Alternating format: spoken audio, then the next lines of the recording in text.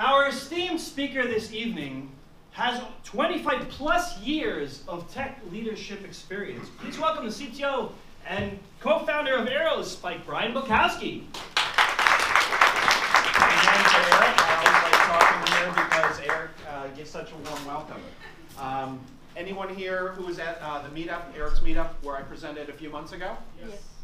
So I don't know where the fire alarms are. I checked around. I don't think there are any fire alarms, and there are no sprinklers. And given that I grew up in Oakland, that's a little concerning. But you know, let me ask one. There are fire extinguishers. So those of you who are fire extinguisher trained, I am. We'll be in good shape. One trivia question: what is Aerospike's largest dollar value customer currently? Nexus. No. They're our first customer, so they don't pay us that much. Any other guesses? Nielsen? Oracle. Oh. Oracle is a huge customer through their acquisition of Bulkowski, and another company, Oracle Marketing Cloud, runs on Aerospike. Okay, so how many of you have heard of Aerospike, know Aerospike, use Aerospike?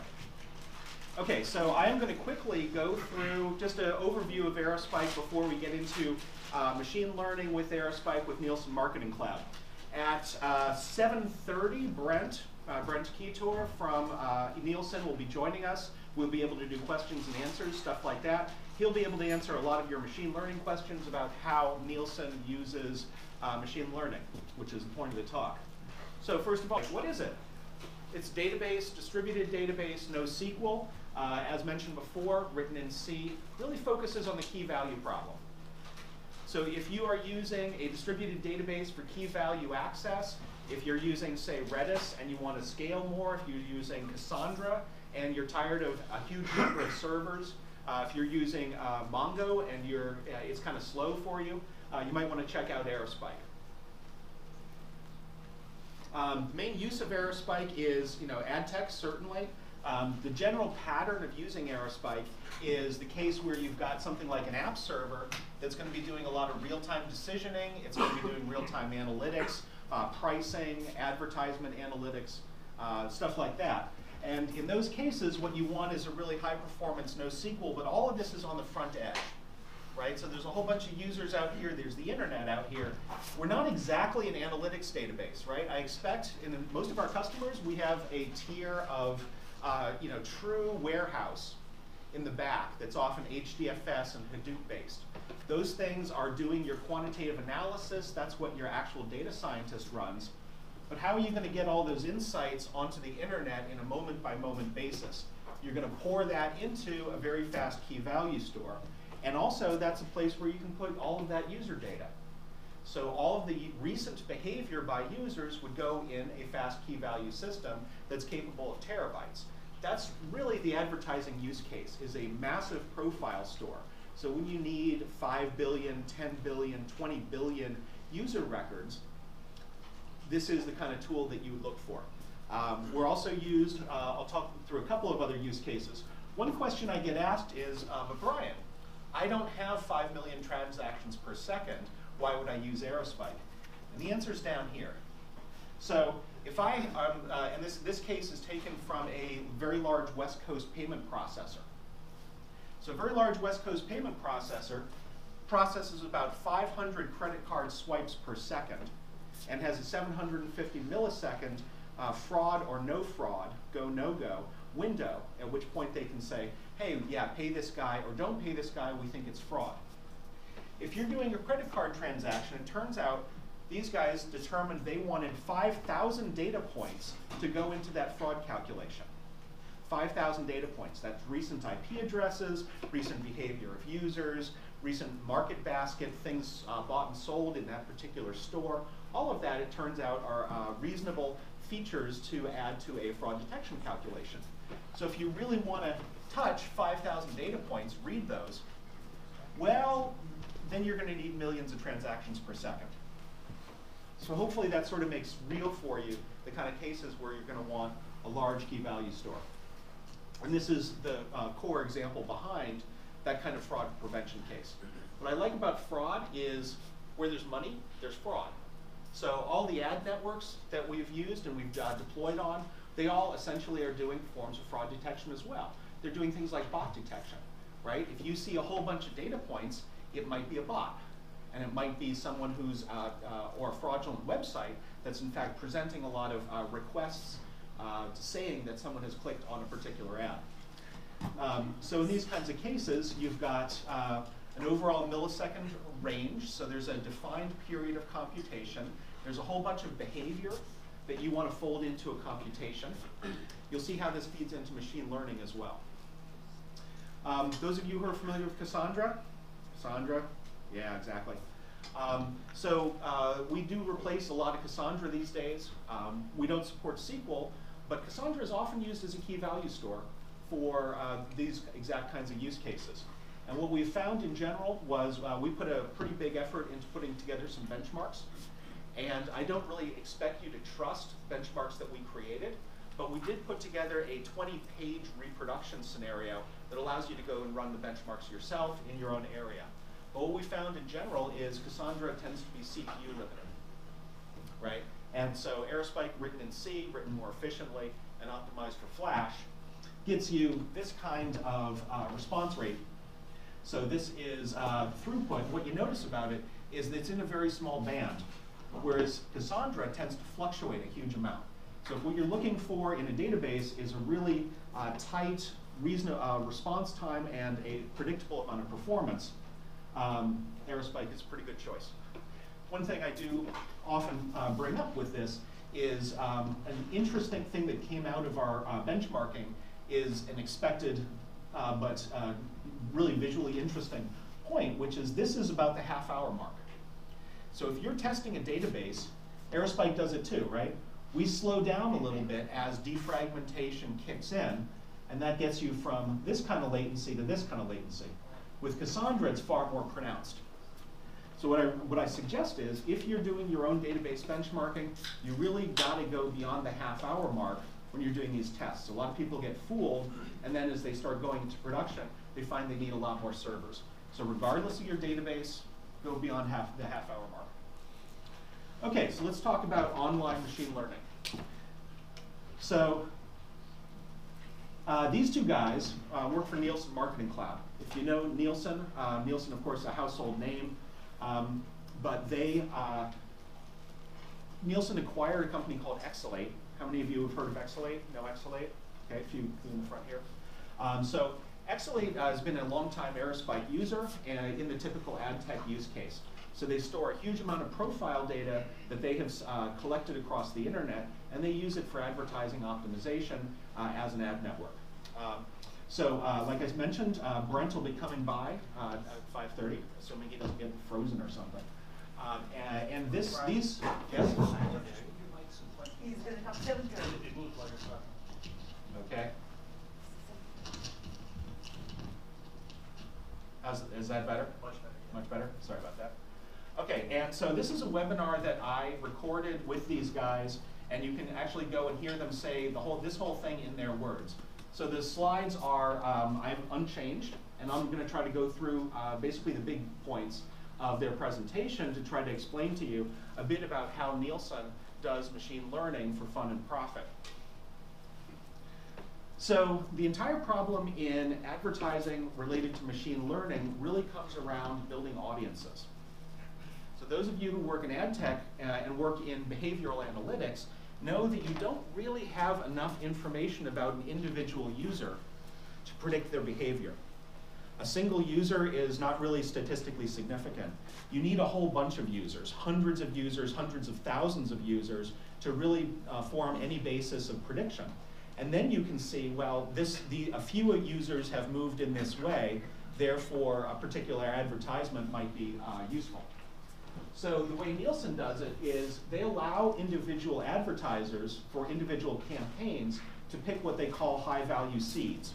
So these are individual people using user records that they think are going to perform well in that particular advertising campaign.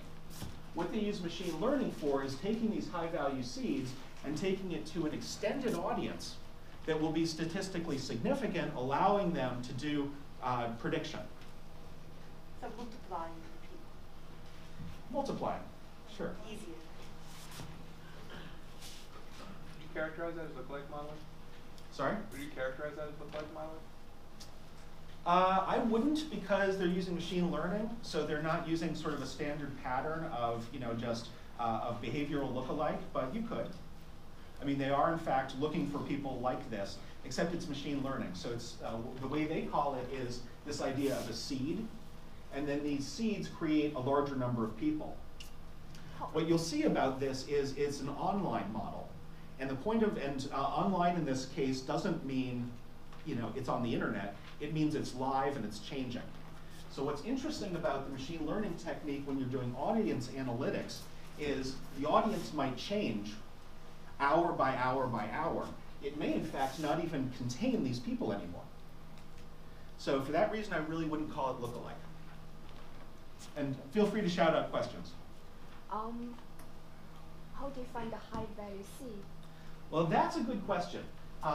What they do is when you are creating an advertising campaign in the Nielsen platform, you literally pick people.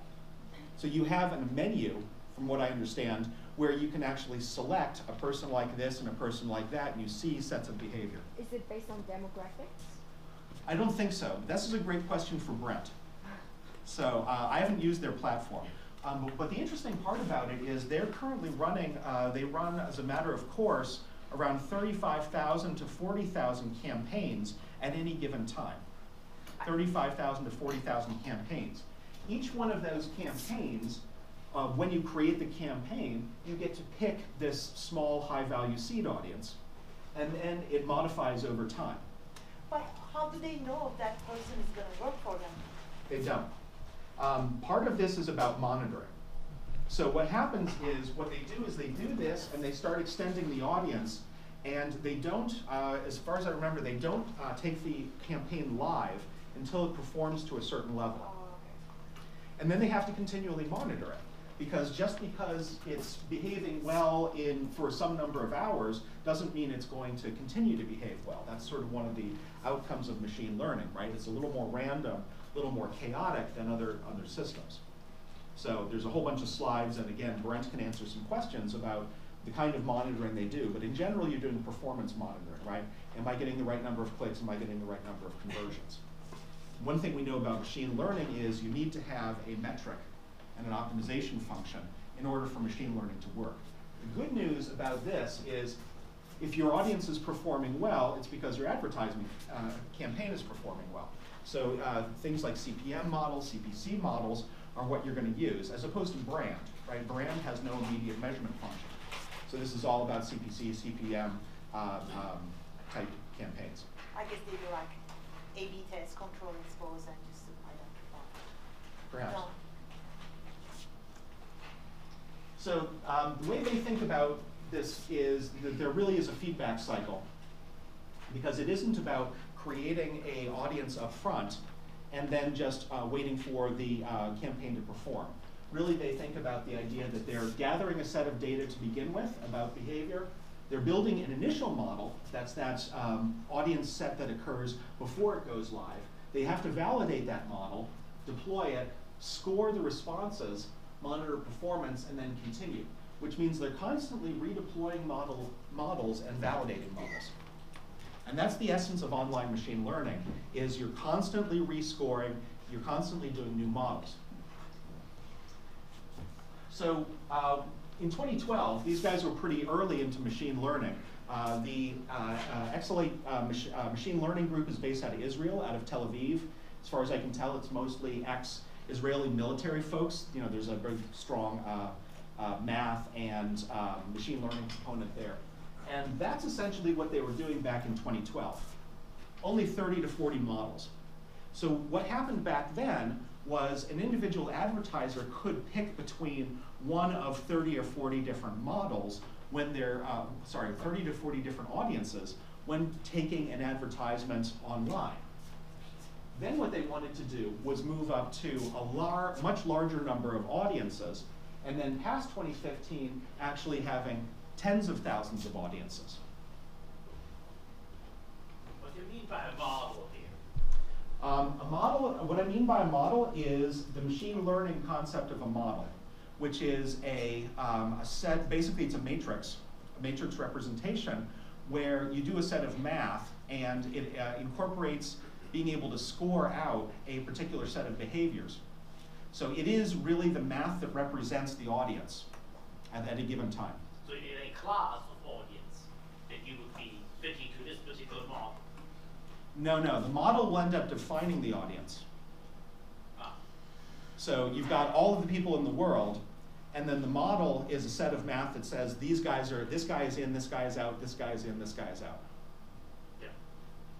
When you say this based on behaviors, it's mostly online behaviors? Like Yes. people going to certain websites, clicking certain Yes. parts of websites and stuff? So this is all about and this is the other kind of online. This is the online, which is to say the internet. So all of this is internet behavior. Is any of this being applied, like, I guess, traditional TV, like with broadcasters here, advertising? Are they using programmatic models like this to, but I mean, like on cable channels, or using going over fiber cable or stuff? Yeah. So the question is this being applied in non-internet advertising? Yes. And the short answer is I don't know. I believe that's because there's a real-time component here and a behavioral component where you have to associate online behavior to, say, a set-top box streaming event. I don't know if they're capable of doing that yet. In your estimation, do you think this gives you a more accurate picture of an audience versus using a traditional format? What Brent and the Exalate guys say is that they believe they have about a 20% better result rate than using standard techniques. What they'll also say, if you listen to the webinar, is that some audiences and some advertising campaigns show no benefit in using online modeling. And so if you use offline, if you use static techniques, it's just fine. But there are some audiences, some campaigns, some products where there's a fast-moving change in demand, and that can be modeled, the shifting audience that can occur will give much better results. So you said something like with brands and effectiveness, so like would a media planner be with like a brand, and then what is an example, if it's not a brand, what is an example of a client that would use a model, which then undercuts the media planner, and so then you have like this form with model first, and then you have a human first component right there. So I think the answer, again, this might be a better Brent question, is the media planner. This is a little more dynamic, but essentially the media planner advertising buyer uses the Exalate toolchain. So that's the person who picks those seeds. They have they have a campaign that they're running over a course of weeks. So the media planner, media buyer does that. But they don't do it in a static way, right? Because they have to continually monitor this. They have to sort of check in with the website to make sure that it's continuing to perform. So my understanding is this doesn't exactly undercut that. My point about brand is when you have performance-oriented advertising, which is to say CPC, CPM types, you have something you can feed into the model on a moment-by-moment basis. Brand advertising, which is just put up Coke in front of this set of people, you can't measure that. So you can't measure it immediately. You have to use much more delayed term forms of brand management. So that's not appropriate. But do the models also take into account any geolocation, like where people go, where they're located? I'm sure it does. However, that's part of their secret sauce. And let me get through a couple more slides here. That one's kind of boring. So the first thing that they want to really drive home here is a lot of people think that this kind of audience analysis can be done and should be done in batch mode. So if you're used to using things like MLlib and you have some huge swath of data, you can in fact run MLlib or different things over your entire data set and get one audience at the beginning of time. However, online machine learning, those models, though those audiences are changing. What they said is that they do 100 element micro batches. So once they get about 100 different behaviors stored up, they will basically retrain. So if you're using libraries that are using batches, in some sense they're still using batches, right? But they're not using 24-hour batches, they're using 100 element batches, which have I think a 1 to 5 second lifetime. So every 1 to 5 seconds, they're retraining and moving forward those models. So that's why they make it like evolution. I have another customer out of San Francisco. They basically say the same thing. They say that online really works better. I was at a presentation, QCon San Francisco, by Google's TensorFlow group. Basically, they just started with, of course, they're using online machine learning. So anyone who is used to the TensorFlow platform, they store their models in a distributed fashion, and everything is online. So part of this slideshow is from the Nielsen guys is really the benefits of online. But a lot of the folks I talk to, they're already working with online, and that's sort of a foregone conclusion. So what does their data flow look like? And what are the advantages of doing online? It's not just about better performance. It turns out that with batch, you end up needing to take these large chunks of data and move them back and forth. So you end up building your full data platform, your HDFS style platform, on the back end and a portion of it on the front end. Now you've got two pieces of data to manage. You have to be able to have that large scale data storage, and you end up doing these massive, massive batch jobs that take hours and hours. So the way they compare this is they say, hey look, online is just simpler. You're going to need all of that audience data on the front edge anyway. You're going to have to build that platform on the front edge. You might as well just do your audience training there.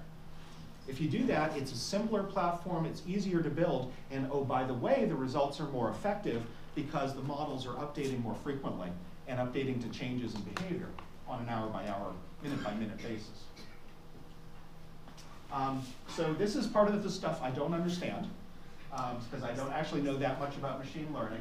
And so stochastic gradient descent is one of the simpler forms of machine learning. So they're not using something like ConvNet. ConvNets are typically used for high-frequency pattern detection in visual detection. And you can ask some questions for Brent if this stuff is of interest. But the most important thing is, again, real-time and micro-batches. Ow. So the first thing that these guys were Aerospike users from back in, I think, 2011, 2012. The first thing you do need is you need an online data store for, you're here? Yes. Oh, great. You snuck in. You want to explain this slide? We can go back to it. Okay, if you have any questions, you'll have to answer it. So the first thing you need with is a store for your user data. This generally will have days, if not weeks, worth of behavior, but it doesn't need a lot more. It's not your data warehouse. It doesn't need to have years and years worth of data like you would have to build in a batch system. The amount of data is going to be determined, the timeline of data will end up being determined by your data scientists. They will know how much sort of replay and how much backlook you're going to need. But essentially this was what they ended up with. First for their non-machine learning audience system, but then in general, which is they're taking in about 10 billion events, and they've got about 300 server nodes, Aerospike server nodes. The modeling cluster then is much smaller, because all they really need is, say, 30 to 40,000 models. Each model is about 5 megabytes in size. Now, an interesting point, when you sort of go into a little sidebar here, that I actually learned with a different machine learning customer, is one of the key necessities to this cluster is to be able to have rollback capability. So you need to basically checkpoint your models as they move forward. Now this is part of the monitoring thing we'll discuss in a few more slides. But what happens with machine learning models is it's kind of like a human, and it can become traumatized by bad data or different weird inputs, and essentially campaigns can just go off the rails. And this has something to do with the somewhat non-deterministic math behind machine learning. When you start seeing these things go sideways, especially across a large number of your campaigns, you start suggesting some data insufficiencies or technical problems. You have to be able to quickly, well, first of all, sort out your data problem, but then also be able to roll back to known good states of those different models. Because otherwise, essentially what happens is those models end up learning something about data insufficiency, and they may never recover or may take weeks, if not months, to recover. And I did have a customer that had this problem and did not, in fact, was not using proper checkpointing in their models and ended up having poorly performing campaigns for weeks and weeks. until they've essentially started resetting a lot of their models. You agree? Yeah, checkpointing, really important. So that user data store, here's some specs of the servers. What you can see is it's built for not particularly high-end systems, but it is data center grade systems. A fair amount of memory. Aerospike is built with a lot of flash, so those are some of the more high-performance flash drives that are out there today. Those are not NVMe drives, but they are still pretty fast 1.2 terabyte drives. And you can see that there's a lot per server. So that's one way to get a lot of throughput out of SSD drives, is to really pack a huge number in per chassis. Now this system, you can see, it really doesn't have to do quite as much. It's not doing every single user behavior, and it's just storing those 5 megabyte chunks. So they only needed 9 servers and just 1 SSD per machine. Okay, so ongoing data cleaning, we talked about. Ongoing validation, very important. Automatic feature selection is also an interesting point. I'm going to help you out. Sure. Come on up. Sorry. Everybody, I'm Brent, Keator from Nielsen Marketing Cloud. Will you be able to hear you? I need a mic. Close to your mouth, please. Hello. Hey everybody, my name is Brent Keator. I'm with Nielsen Marketing Cloud. I was part of X-Late prior to the acquisition by Nielsen, and we've been kind of with Aerospike about that time. We're starting to develop a bit more and more. Just to kind of, Brian's done a great job. He definitely kind of been spot on with all the information. But just to kind of continue on and not break stream with this, the kind of the extreme framework is essentially what we're talking about is taking our existing framework that we had for ingesting data and modeling it, that we're using for the batch style, and just leveraging the same infrastructure, and that way we don't have to build a separate infrastructure that we have to kind of slip the data to, or a new infrastructure to actually model the data out. So Extreme is kind of what our homegrown application. It's a Java-based application. We use Wildfly on it. They're very small J group clusters. Essentially, I'm trying to look from the presentation, but yeah, this is kind of just talking about what we already have in place, and then we're just essentially leveraging what's in place, and then putting machine learning on top of it by leveraging the back end of Aerospike. Those 9 servers that are 3 servers in separate geolocations that we're keeping updated by using XDR. So this makes sort of a lot of the data flow a little clearer. So you've got this essentially this classification engine out front. You've got that user behavior coming in. The first thing, as I remember, is you do have to do some data set filtering that I believe is somewhat manual, right? You have essentially some rules on that front side. Yeah, I mean, you're trying to find an audience. I mean, you're trying to figure out what attributes are associated with that audience, whether it's positive or negative. I mean, you find out if they are Toyota buyers. These are the ones that are always converted into actually purchasing whatever you're selling, whatever the publisher is interested in. So you kind of have to figure out what attributes are associated. So you figure out kind of a seed level, and you figure out what's converted and non-converted based on building the initial audience to kind of train for your set. So now, the feature selection though, so those of you who are somewhat new to machine learning, what feature means is that those kinds of things like source IP address, geographic, like you mentioned before, these are all features that you find through the machine learning process. An interesting point about the X-Late system, Nielsen system, excuse me, is that this is in fact controlled by machine learning as well, right? Yep. So often in a lot of the systems I've seen before, this is actually done manually. You end up saying, well, this particular audience we believe is going to respond to a geographic analysis. This audience isn't. But in fact, they weight a bunch of these factors automatically. Yeah, I mean, it's all on what you set for your confidence level and your accuracy. So you can essentially train your set if you want to have a bigger overlap or audience section, then you can reduce your confidence level with the level of accuracy you wanted. But it's fine tuning it as it's running and learning more and more about what's happening in for each data center for when we're ingesting traffic. You're relying on cookie matching and geolocation to verify that the same user is the end user that's moving across your. Correct. Yeah. And we until it's replicated and established in each one of the Aerospike clusters. Another question? This can be used for any industry, right? I'm sorry, what's that? This can be used to mine data for any industry? Yeah, yeah. It shouldn't be limited. Well, which ones are you thinking of? Yeah. Investor data, consumer data, and travel data. Yeah. Part of what this is about is doing that data amplification.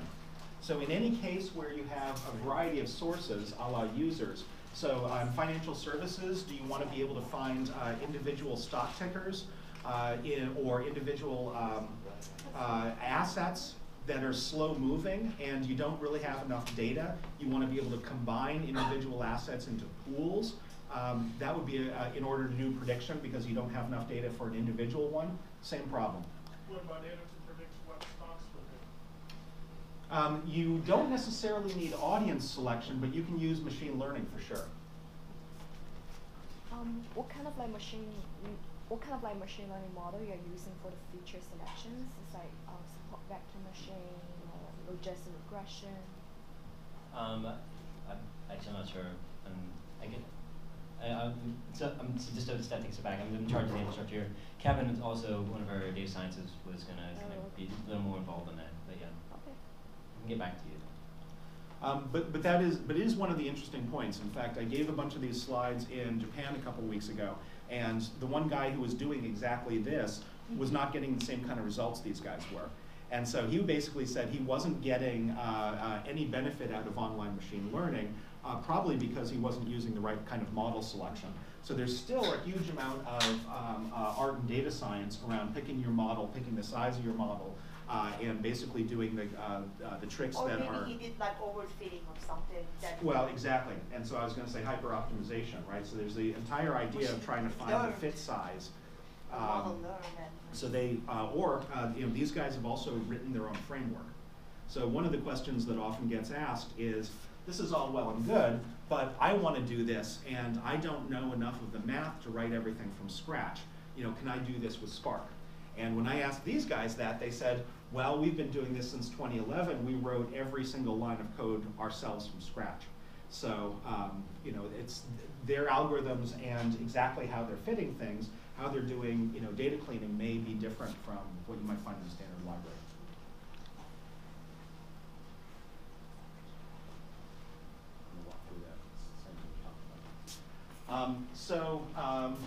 What you end up needing for this system is both the high throughput with thousands of training items, right? Since this is all about finding an audience, you have to have enough data to actually do that kind of audience selection, so you're going to need high throughput. But you also have that idea of thousands of concurrent models. What's interesting about what these guys are doing, like we saw in that earlier slide, is in 2011 going from a few audiences to trying to go to thousands of audiences. And what you guys said in the webinar that was really compelling was allowing every single advertiser, basically media buyer, to be able to choose that audience themselves and watch as that audience evolves. I honestly don't know anyone working with this level of fine-grained audience selection, and it's pretty interesting technique for that. So the point of this is if you are going to do this number of models, you do need a fast database. So I've run into people who try to do this kind of problem of online learning, and usually the first thing they do is they pick up S3. Because, well, they're probably in Amazon, right? And each one of these models is, depending on the kind of model, the number of data points, the size of individual model, what you guys told me was you're doing about 5 meg per model. A lot of other people who I talk to end up using larger models, things in the 20 meg to 30 meg size. Well, if you have that number of models and you start doing the math, you've actually got a pretty hard database problem. Another way to think about that, basically the data flow architecture and the physical model of machines, is you've got this huge cloud of compute servers. Because one thing we know about machine learning is it's very compute intensive. And so when you're doing model changes, you need to update a version of that model on all of those compute servers pretty quickly. Because if some of it's running an old model, some of it's running a new model, you don't end up having the right kinds of feedback loop, right? So you want to get that model out to all of the compute servers quickly. In order to do that, when a model changes, you need to go, all those machines need to go back to the centralized database and pull it.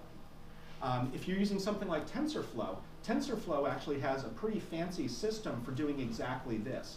They essentially have a shared cache among all the different servers that are compute servers, and when there's an update on any one of them, because the microbatch has caused an update, they're actually able to ripple through and basically push the models to every single server. However, if you don't have that kind of system and you're trying to use an off-the-shelf database, an off-the-shelf framework, you need a fair amount of database horsepower.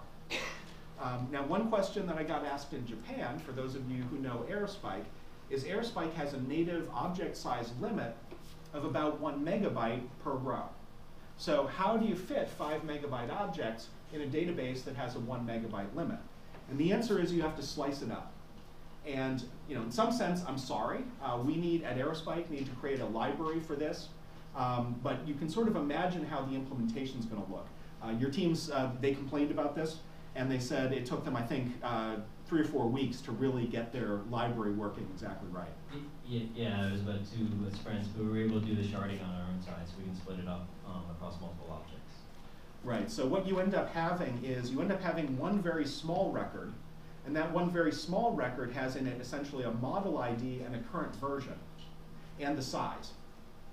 So by concatenating those 3 things, you end up having a set of different smaller objects, and you've basically broken the large thing up into a small thing, into a set of small things. Now, the one benefit of the Aerospike architecture within that kind of approach is you can do a batch get of all of those things at the same time from multiple servers.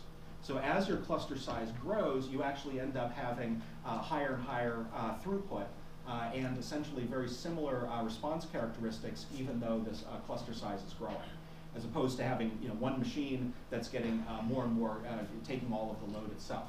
Now, you will get latency issues, right, because jitter is magnified when you have to go to a lot of different servers. But on the other hand, you get pretty high performance. So part of the architecture here is a fairly standard thing that I see in the advertising industry, which is you do need to have replication across, geographic replication across the US or different countries if you're in different countries. So Aerospike has a feature called XDR that allows you to basically sync these, and they are synced asynchronously. So when you do a particular write, that write will then propagate to the different data centers within a second or 2, essentially. So you do have to be a little careful about where those writers are and where those batch updates occur. You want to take over and talk about monitoring a little bit? Because you guys were pretty passionate about it. Sure. I mean, the key is to make sure that all these models are actually operating and we're actually scoring them appropriately. And this was a fairly new technology we started diving into probably, I guess, in the past year that we really started implementing in our development environment. We're pretty close to going production. We have about 500, almost close to 800 models ready using the machine learning, online learning methodology. Our goal is looking at thousands to 10,000s coming into the next year. So the important part is that we don't just throw a bunch of models out there and then hope that everything is working fine and we start kind of scoring them at random. So we developed a bit of our own tools. We call that, I'm not sure the full deck here, but I'm going to go to the next. You've got the full deck. So there were different components that are involved that we did from the actual application side. So we have from our Java side, we actually see in real time kind of that JMeter, Java-esque checking out what segments are actually present. There's multiple teams that are involved through this whole process. We have our developers that are based out of Israel that write the application itself, but our data science team is located here in New York, and they're the ones that actually deploy it into production and then actually monitor to make sure that everything is acting appropriately. We built kind of our own, and this is probably data. We actually did a big online learning adaptive audience day at Nielsen earlier this week, and so we've improved the deck a bit. So this is a few iterations behind, but we built our own kind of DS bot, which is our kind of data science bot that does a lot of the. We can actually make the manual changes for our models from here, and essentially updating configuration files that are sitting in S3 that will be propagated down to all of our surveying or extreme servers that we have that are actually scoring the models. And we're able to monitor it in there and see how the traffic is flowing, and make sure we're getting the right amount of volume, and then being able to ensure that it's actually acting appropriately. So there were a couple questions earlier that I'd like to repeat now that you're here. One is, so that initial slide about seeds, how does an individual campaign manager select the seeds? Do they have, what does it look like, and what are they really choosing? I mean, essentially, we were actually ingesting some of the data from their publisher side. We do our cookie matching, and we're actually ingesting and seeing some of the attributes that are associated with it.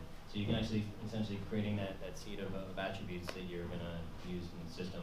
We're currently in the process of integrating into our full DMP, where it's kind of a self-managed data management platform that they can actually see what's actually available and actually select those to actually start seeding your audience.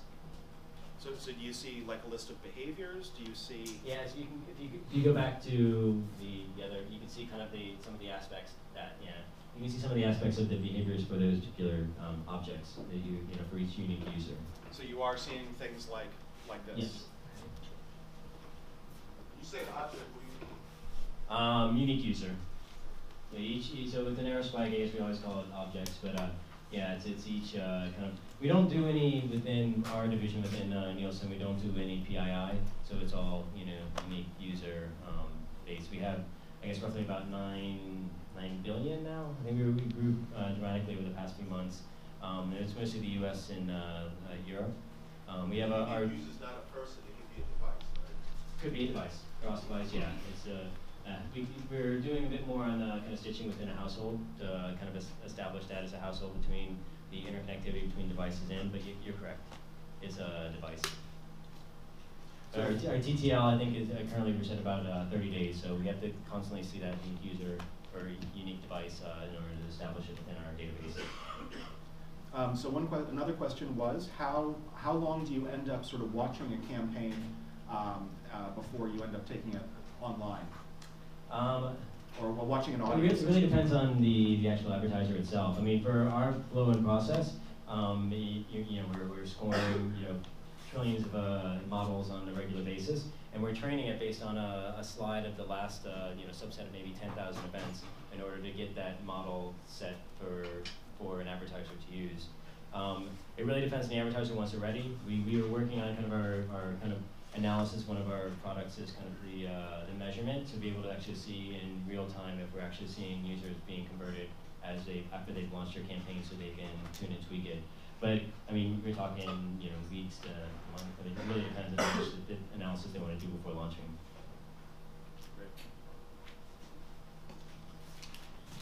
So what are the cases in which online really works, right? So this is going back to the question of, in some cases, online doesn't really matter because you have slow-moving audiences and slow-moving changes. Well, Cyber Monday, right? So you've got that period of time where people are suddenly online and suddenly in this Monday shopping mood, and it may be very different from how they've behaved a week, a month, or sometime back in October. So if you're doing your analysis and audience selection based on those periods, and you're not taking into account what's happening on a hour-by-hour basis through, say, Cyber Monday, when there's sales coming online, and that comes into this point, which is dynamic pricing. If you have an audience, a marketplace that dynamically prices, you may have different advertisements and different audiences that are changing dynamically as they're seeing prices. So for that reason, you do really want to be able to change your audience in this kind of real-time fashion. So that should give you some of the reasons why online really works better than doing this kind of batch analysis. The other part about the batch analysis, I mean, once we actually get it launched and it's out there, we need to refresh the model. I mean, once those things change, I think on average it probably takes us about, if we have the resources for that model, it might take 5 to 7 days in order to kind of reevaluate the data, refresh it, and make sure it's still accurate. But the great part about the kind of online is it's constantly tuning and adapting itself. So we don't, saving our resources on that side, but also the amount of time it takes to keep it up to date. So that's the prepared portion of the talk. You guys have been very nicely asking questions as you go through, but you have an expert that's been doing online machine learning for the last 4 years. So I suggest you ask some questions. Okay. In the back. Hi, do you like machine learning? Like what kind of algorithms you use, like supervised, unsupervised, or simple vector machines? Like any specific, or we need to select the model? I mean, sorry, the algorithm. I'll at least bring up the slide. Okay. That was the slide that answered the question. Oh, this classic gradient. This is more of a, sorry, this is more of the Kevin side of it from our data science team. I can definitely get back to you. So supervised, unsupervised was one of the part of the question. Do you have to know that? Not offhand. I'd rather Kevin kind of answer these, but I can definitely get back to you. Yeah. So come up and give him your card. Yep. So I also had a question about this this batch updating and basically how to determine how fast you have to do that. Because if you have too short time intervals, basically consumer behavior is always very stochastic, very probabilistic. And I wonder, so how do you determine if you're looking at actual trends and events and not just at the noise? So for example, it could be influenced by the weather or anything we cannot control, not even those Cyber Mondays because they're more predictable. How do you know the batch size you have to know before you're starting to look at nothing anymore?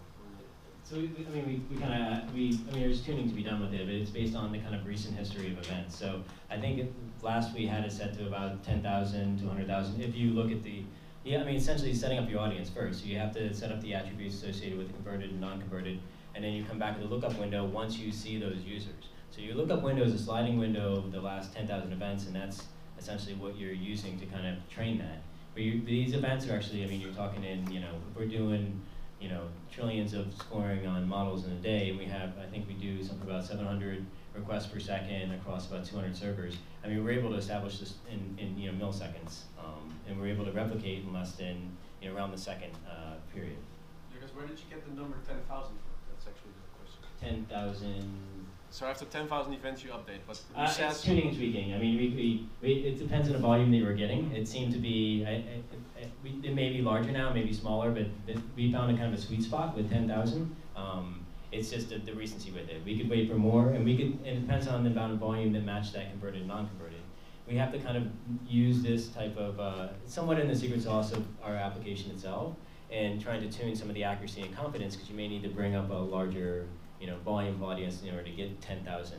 You may be looking at, depending on what you choose, you may only get 1,000 in the course of a day, but you want to make sure you get the window quick enough to actually respond to it. That's one of the other things about having to do. Originally, we had started in one single region or one area, like in California, but we needed more volume of events, so that's when we launched it. And actually had different data centers, and we used Aerospike to do the replication, to make sure we had that kind of persistent state with asynchronous replication. So one thing that's peculiar about that, even though he says it's a tuning parameter, I've seen that number 100 in a whole bunch of literature. So I don't know what's special about it, but I think other people have found it too. So I think one way to do that is that you train a model using batch method, and then, for example, like you choose a classification model to classify, this user is I'm interested in this user or not, just 1 or 0. And then you use that set of parameters on the streaming part and to score that user like in real time. You're talking about, so is it true that your online part is, you use online part to retrain the model to tune it? Yeah, it's a constant process. So what we see today may not be the same thing we're seeing tomorrow or even throughout the course of the day. So we're training, and that's what we use our monitoring tools for, to see how these models, make sure there's not too much standard deviation of what's going on. If there is, we're able to kind of alert on it and make sure that everything is working appropriately. But yeah, we spend, essentially you're training it before you bring it to production, you actually launch it. So you got to learn about your audience, you got to learn about these attributes, and you got to learn the other aspects of them when it comes to the features. I have a follow-up question, like at which point you will rebuild the models?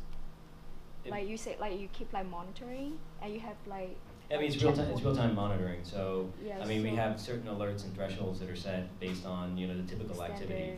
Oh, okay. Is it based on standard deviation or? Abnormalities in actual behavior. So there's some sort of, you know, delta that will start to trigger. So there's some sort of deviation in behavior. So I'm having a hard time understanding what makes it different than Spark streaming versus your solution. In what aspect of it? I mean, It's just a different solution. Is that what it is? I mean, yeah. I mean, but how are you using? You're saying using Spark Streaming instead of using Aerospike. So Spark Streaming is a platform. Mm-hmm. So part of what they're describing here is how to actually use it, what to use it on, etc. Most people, when they use Spark Streaming, they could be doing model updates. Yeah. So all of this could be done with the Spark Streaming Oh, platform. okay. So just a different system. Well, and 4 years worth of experience of actually doing this. Yeah. No, definitely. Yeah. No, I mean, yeah. But you can do it. Okay. You can do it with Spark Streaming. You don't have to build your own system. Yeah, exactly. Yeah, we have plenty of experience with Aerospike and, you know, tuning and tweaking. I think that the sheer volume, I think we're one of the larger ones when it comes to volume. I'm not sure, at least we once were, but it's been a while.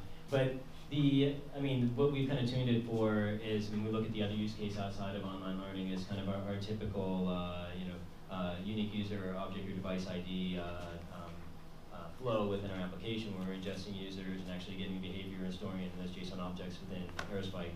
But the reason we like it is because of the ability to do the cross data center replication. We're able to maintain with a less than a minute lag between sites, between all the number of transactions that we're doing on a regular basis. And then even within the site, we have, you know, obviously it's probably an ad tech, but our SLA is about 250 milliseconds for every call that happens from a publisher tag into our system. And then you're talking about going through our load balancers into our serving pool, actually, and then talking to the database to see if the objects exist, update it, create it. All that has to happen within 250 milliseconds. So the majority of our workload, I think, is probably, you know, writes if we're adding new objects. But all this happens, I think 99% happens in less than 4 milliseconds, and probably like 98 or 97 for those namespaces are less than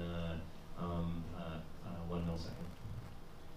So in terms of Spark Streaming, the way to think about part of this is those models are shared members of the computation, right? So you're essentially thinking about using Spark data frames, because a data frame is a way to not just have information from a particular shard of a particular user, but a shared computation among multiple sources. So there's ways to do all of this. And Aerospike has a Spark connector where you can basically just do that data frame thing natively. So yeah, absolutely. When you're building models like this, what do you consider a conversion? Conversion as in the actual users, if it matches the attributes of the actual model. So for those users, it actually converted and actually purchased whatever that we're looking for. So if that user, you know, bought whatever.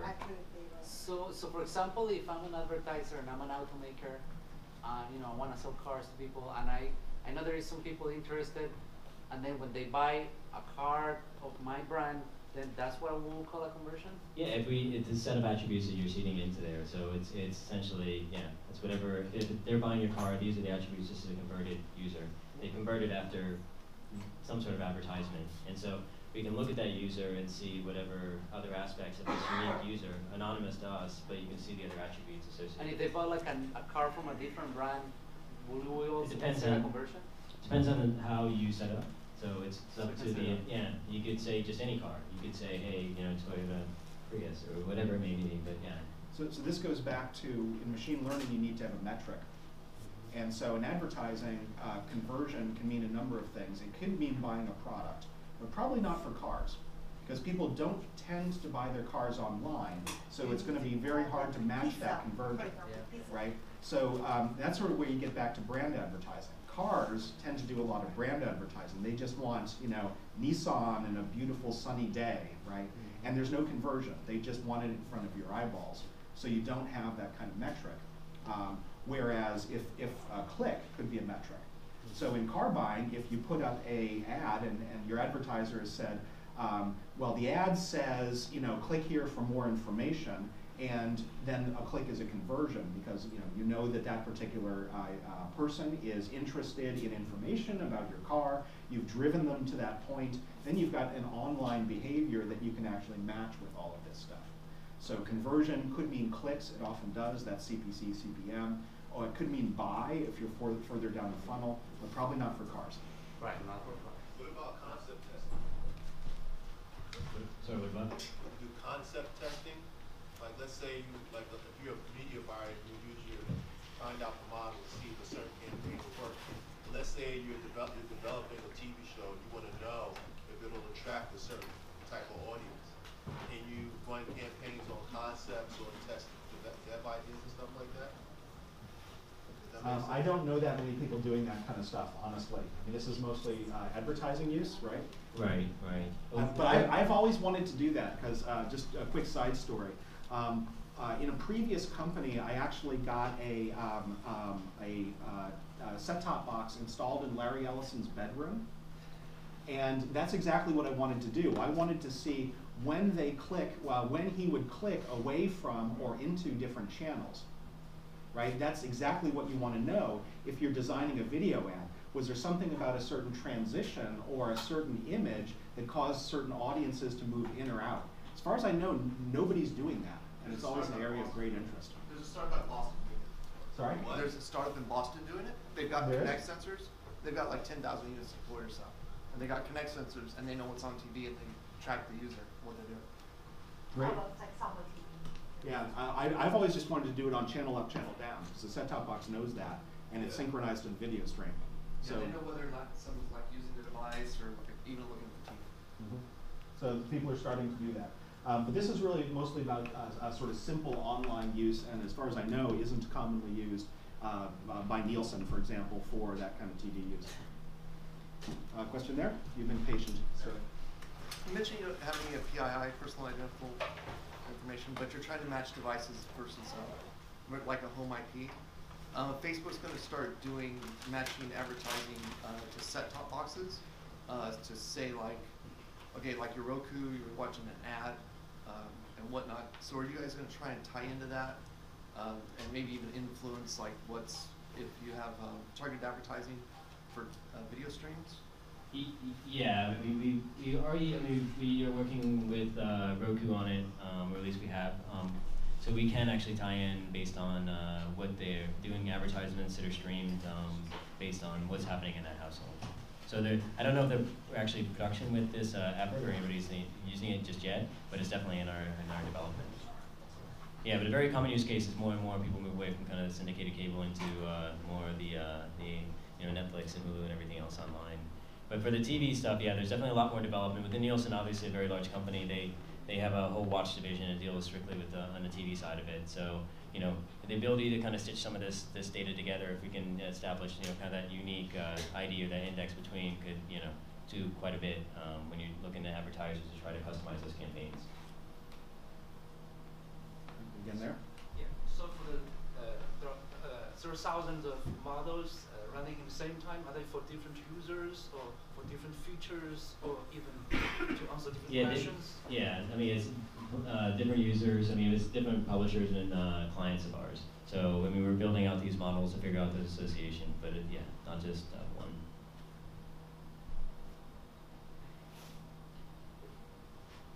More questions? Okay, seems like we've sort of come to a lull here, David. All right, so if that's it for the questions, then I want to say thank you very much, Brian Bulkowski, Brent Keator. Thank you all for coming. Brian and Brent are here for one-on-one questions. Feel free to come up now to ask them.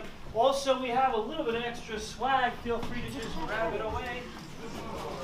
Yeah, thanks for coming out on a cold evening. I appreciate it. Yeah, it's 21 degrees, guys. Thank you all. Seriously.